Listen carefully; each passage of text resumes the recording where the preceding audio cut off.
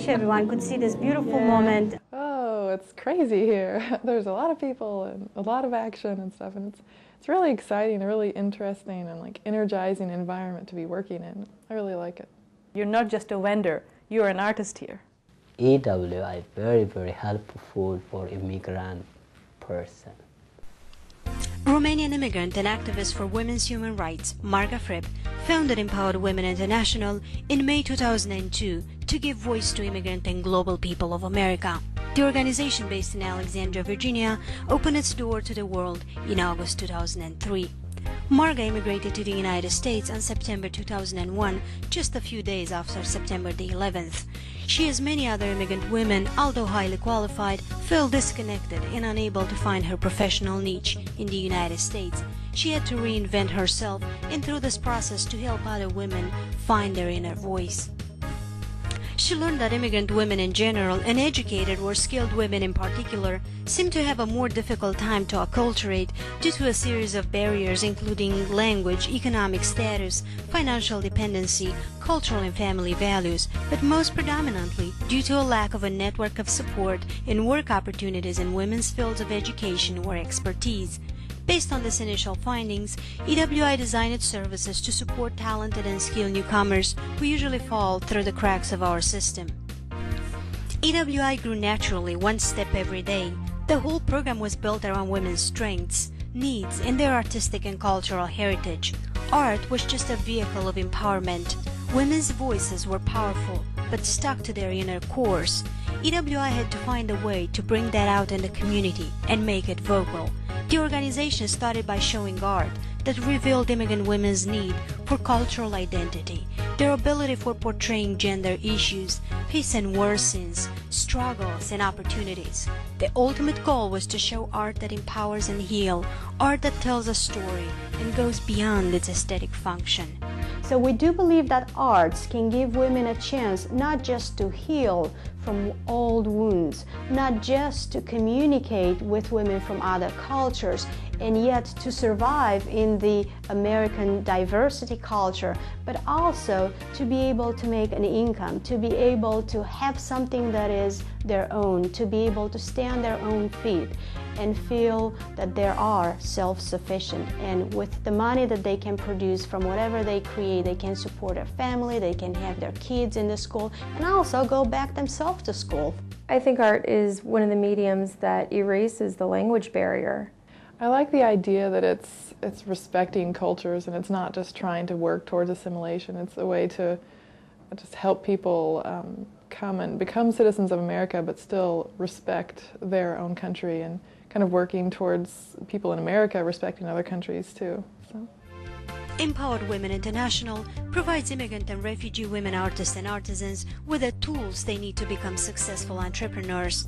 Launched as a pilot program in spring 2005, EWI's entrepreneurial program trained already a total of 25 artists. The training is offered twice a year during the spring and fall semester and teaches participants basic concepts of art business management, including marketing and PR strategies, financial literacy, and legal issues related to art-based careers. Immigrant women also benefit of one-on-one coaching services for personal and business development. I need to learn more, I want to learn more, I want to move ahead, and it's only possible with EWI's guidance and their mentor program especially. I would be there, yes. Because she introduced us with another foreigner people and with America also. That's good for us, that's good opportunity. You know, what I think is really unique about what you do is the fact that you do take a skill, something that people are already accustomed to doing, like the arts, and you build on that. You give them an opportunity to display what they do within your own studio. EWI regularly exhibits the art of emerging and established immigrant artists and artisans from around the world. Most of the organization's artists live in Northern Virginia in the DC metropolitan area. EWI's strengths derives from its diversity and the amazing skills and vibrant cultural heritages of the immigrant and refugee women beneficiaries. Although EWI's programs target mostly immigrant women, often EWI works with the whole family. Because when I was in my back home, I exhibit in one gallery. It look like EWI. When I come here, I got her also. It's this. For me, it's look. For me, it's look like feeling. It's look like back home because that's good for me. I would like to say EWI is going to be help us a lot. And the first things, she tried to push us to sell our artwork. That's the first thing. She tried to push us to doing a new painting every day. She encouraged us, and she always to call us and what you doing? You're doing a painting. You know, that kind of things. It's very interesting, very unbelievable.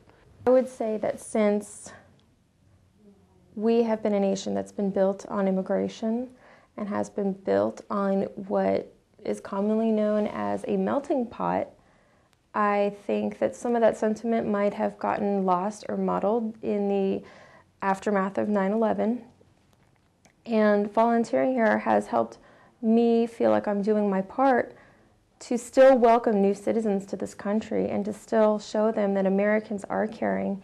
Over the past 3 years, EWI has worked with 600 immigrant and refugee women and has organized 12 artist series events. Over 1,500 people have enjoyed the individual and group exhibitions, discussions, and performances featuring immigrant and refugee artists from 17 countries, ranging from China to Ethiopia. In 2004 alone, over 450 people visited a women's story gallery and viewed various rotating exhibitions in the artwork of many immigrant women artists. Since 2003, outstanding immigrant and refugee women such as Evelyn Lapierre, Christina Heinrich, and Maricela Vega have been honored at the EWI annual Evelyn Lapierre Awards. EWI and its artists have been featured in many media outlets including the Washington Post, the Alexandria Gazette, and the WSA 9 News.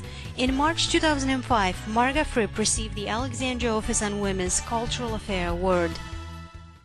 Well, I think Empowered Women International is important not only to Alexandria, but really to Northern Virginia and even people living in the district and in Maryland.